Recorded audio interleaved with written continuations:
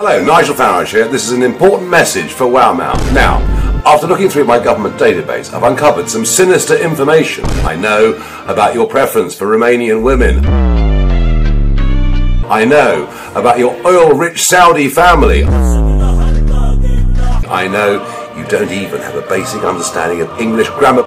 But worst of all, I know about you stealing Geopold's memes and then lying about his ethnicity. Ja, bokstavligen svensk. And for that reason, I must banish you to Bosnia, inshallah.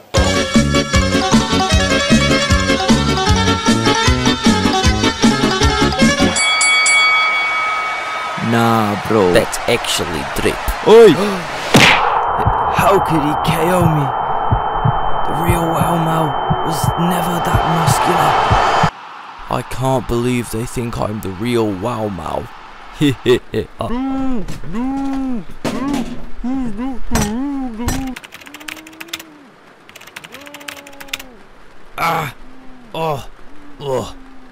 Oh yeah, that feels better.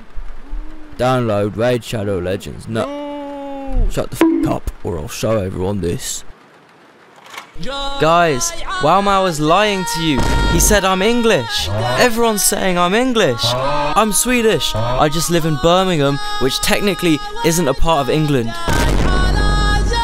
But what makes this even worse is that WowMow is the one thing that's worse than a British person.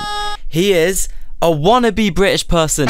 That's right, me and Nigel did some digging and found out that even though WowMow spent his childhood in the Middle East, for the last 3 years he's been studying in a town near London. So, I have a message for all the WowMow fans. Your leader has lied to you. Your leader is an example of all the morals you go against. WowMow even accused me of being a furry. So I asked my actual cat about this information, and this is what he had to say. He's not a furry, blood. WowMow is though. I would never spread misinformation about how British someone is. I would never become a Raid Shadow Legends goblin.